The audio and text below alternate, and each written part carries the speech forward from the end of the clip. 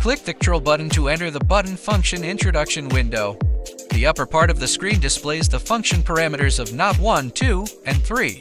You can use knob 1, 2, and 3 to adjust. The screen will display the real-time specific parameter position according to the operation of the knob.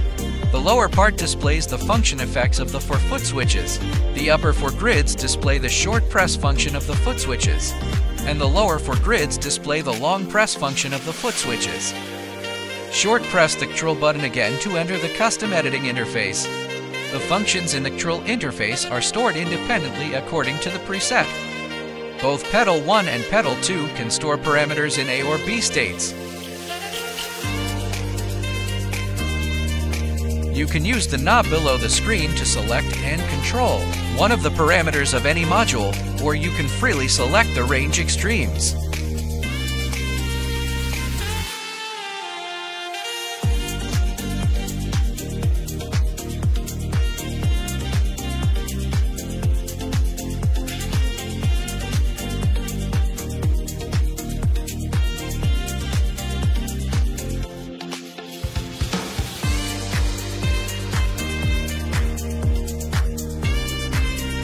You can set the function of FS1, FS2, Ctrl A, Ctrl B to click or hold a single foot switch.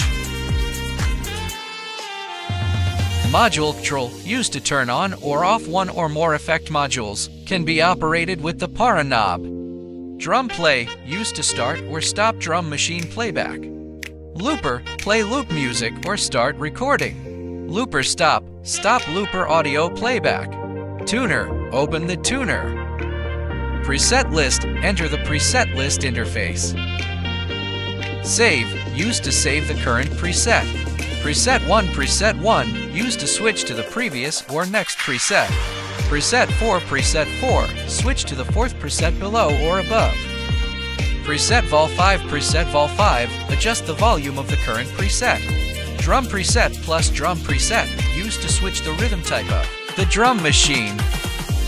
BPM and BPM plus, adjust the current preset BPM. Pedal 1A or B, pedal 2A or B, switch the pedal A or B status. None, no function. Long press the Control key to turn on or off the Vol module.